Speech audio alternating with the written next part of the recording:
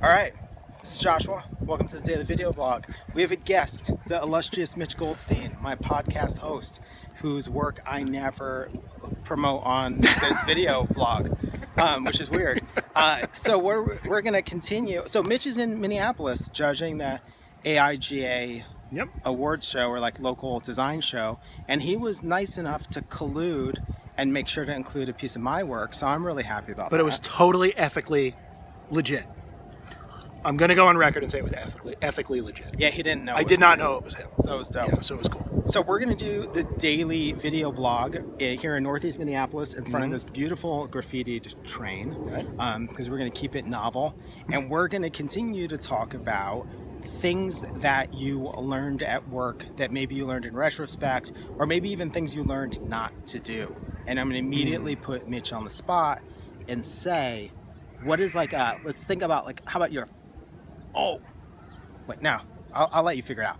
Let's like say based on like, so have you ever had a jobby job, or have you always been freelance? All freelance, but I did do freelance in, I was like in-house at RISD for about a year after I graduated. It was freelance, but I was like in the office and in the studio every day. So things that I learned not to do. Or they can be like lasting takeaways. So today I talked about, I don't remember what I talked about. Boy, that's a good question. It passes me by. But like, what's like maybe the most like lasting thing where you were like, maybe in retrospect even, you figured out like, oh shit, like I was doing this thing and I maybe didn't even know like what I was doing wrong. Like that's a theme of mine. It was like 5 years later, like, oh, that's why that job sucked. Yeah, I kind of think like, it sounds really different, like opposite of what you think, but it's like doing what you think they want versus doing what you think is the right thing to do. You know what I mean? Yes. Yeah, like, like, you know, we talked about this like on the podcast, right? Like, yeah, there are clients and like, you know, it's a service industry and all that stuff, but ultimately I maintain and continue to maintain that all your work is personal, regardless of whether you're working with a client or not, and all your work has something to do with you, or else like they wouldn't hire you to do it, because like any asshole with Photoshop could just do it, right? And so I think the stuff that I did that sucked the most was when I was trying to like pre-guess what they wanted, like at a really superficial level. Like totally. They like green, so I better make some shit that's green. And I think the stuff that was most successful was when I was willing to just do it like for me as much as for them. Yeah, yeah. You know what I mean? And it sounds like all altruistic and, you know, but like that crashed and burned sometimes. But I think that ultimately, in the long run, I think as I've matured as a designer, as I've been around the block more, as I've seen more stuff, as I've gotten more educated, I think that, and I keep talking about this like in every, you know, various channel I'm getting involved in. Actual train. Oh, look at this train. It's going to be so This is a legit train. Is like that sense of self and agency, I think, is super important. Yeah. And I think that is like the thing. Yeah. You know? And I think, so I'm going to add on to this. So typically these videos are shorter, but you're going to get a longer one tonight with an actual moving train, which is dope. Yeah, which is legit. Kind of running along with that. So like I think I have a giant bug on my neck, do I? Oh yeah, let me get you. Thank you, sir. So I think one of the things is like the altruistic thing, it always feels super corny to talk about that stuff. Like you always feel like this sort of like self-help, like D-bag. Totally. Except that maybe there's a reason why all these self-help books are about the same thing. Maybe there's a reason why like a certain caliber of like successful person always has read the same books and is always talking about the same things, because there's like some truth to them. And I know like a thing I remember sort of thinking about a couple years ago was that every project that went really truly bad, I was more concerned with what can I get out of this than what can I put into this. Totally. So maybe projects that like should have been turned down because it was like, this is obviously like I'm the wrong person for this. And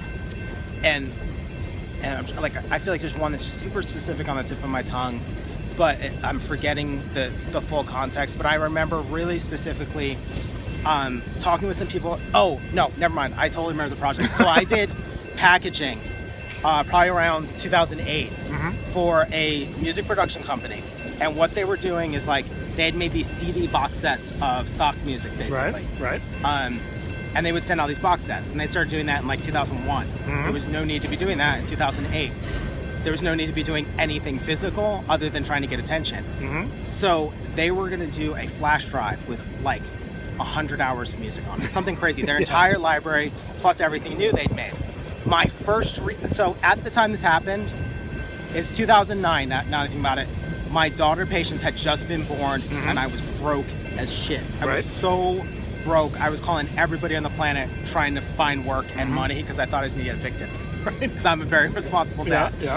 So I get a call about this project, and I go and meet them, and they describe it, and my first reaction is, why isn't this a website? And they preemptively talk about why it's not a website.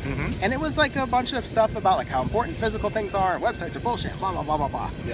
And I was like, all right, they know what they want, and they have, and it wasn't that much money, I never should have done it. It's like, and they have $4,000. I am gonna do this project.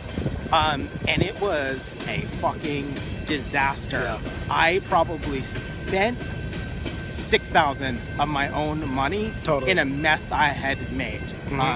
My accountant that year was like, I don't understand like why you're posting such a big loss. You didn't make any money. And I was like, I spent it all trying to do this project that I knew was a bad idea, and I should have just had the stomach and been like, I would love to work with you guys. Like, our aesthetics seem right in line, but this seems like a terrible idea to me.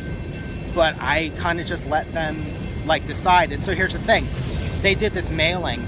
It must have cost $12,000 to $16,000 for them to do, and it was a fucking disaster. They lost $12,000 to $16,000. It was a complete and total mess. That part was not my fault because they were going to waste that money anyway. And then they were like, yeah, this didn't really work. It costs a lot of money. We're going to do a website. A website I would have loved to have designed.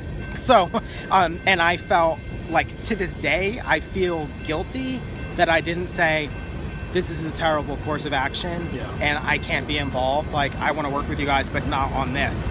So, and that's one of those things. It's like total kind of self-help, like give more than you get stuff. But I probably have 4 or 5 stories like that over the last 13 years of shit where I took the money when I should have walked.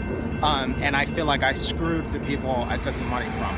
So, and I think it's like, when Nancy Skolos and Tom Waddell were on the podcast that you were not on, it was like episode, I don't remember, we're gonna get 7 or 8 or something. Pray for us. There's like a lot of bugs out here.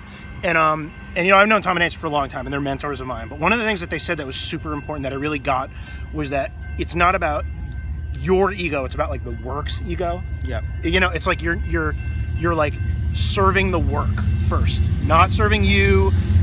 Kind of like not. Whoa, that's loud. Yeah, Minneapolis, land of trains here. It's fucking dope. Like, you're not even, I mean, you're serving the client to some extent, but ultimately, like, you're all serving the work. And when the work is like, when the ego of the work is served, like, this stuff is good, and it makes sense, and it does what it needs to do, and it's like appropriate, it reaches farther.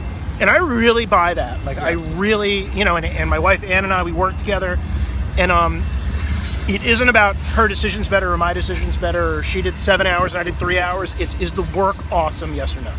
Nothing else is as important as is the work awesome. Totally. You know, and we're fortunate to be in a position where we can care about that more than other aspects, you know? And, there's no brand standard stuff. There, you know, and, you know, getting paid is obviously, like, got to make a living. Fortunately, I teach, you know, so there's like a reality we have, which is like super incredible and amazing, and I acknowledge and recognize how lucky I am to have this like sort of full-time gig that pays enough, doesn't pay great, but it pays enough and gives me a shitload of time to do other stuff at the same time. And ultimately, like, part of being a teacher is being paid to be smart. Like, you're literally paid to make work that's interesting. Like, that's my job. In addition to teaching is to like actually do shit. So it's an insanely awesome opportunity, you know, and obviously you teach, and like there's a reason why people teach, you know, and like the benefit of teaching isn't really the paycheck. It helps, but it's not really like cha-ching. It's like just sort of all of the other stuff that happens around it. And that's kind of what I learned. Like, like the work's ego is the ego you got to pay attention to. You know, I agree with that 100%. All right. Thank you for watching, Mitch. Thank you, Minneapolis. It's great. I love your town. This place is awesome. If you don't listen to our podcast through Process, it's throughprocess.com. If you're a Through Process listener and you don't watch this video blog, this is the kind of shit I talk about literally 5 days a week. So subscribe. All right, thanks for watching. See you, everybody.